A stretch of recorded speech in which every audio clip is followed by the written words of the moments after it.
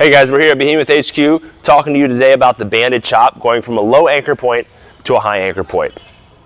We talk a lot about planes of motion. When you think about a lot of functional movement patterns that you do in your training regimen, they just exist in one plane of motion, and that is the sagittal plane. So, to make things simple, if you drew a straight line down through the middle of my body, going across that plane of motion, forward and back, up and down, that's usually a lot of the movements that you guys are doing inside of the gym space. So we like to expand our arsenal and get outside of those planes of motion as much as we can, just because we know how beneficial it is for our strength, our fitness development, but also our health as well. So let's take a peek here.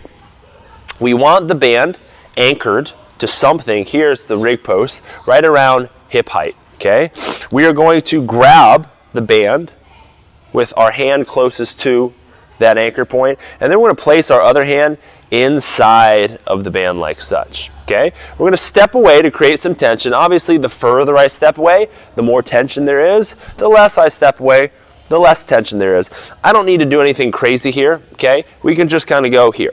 All right, I'm going to square my feet in about shoulder width position, and then from here, I'm going to rotate up and control down. Rotate up and control down. A lot of great things are happening here. Number one, we're working across that transverse plane. We're getting rotation. Rotation is not incorporated in a lot of people's routine, surprising enough. Secondly, we're working on some bracing mechanics. If you notice, I'm not just randomly ripping through these reps, but I'm breathing, I'm pressurizing my trunk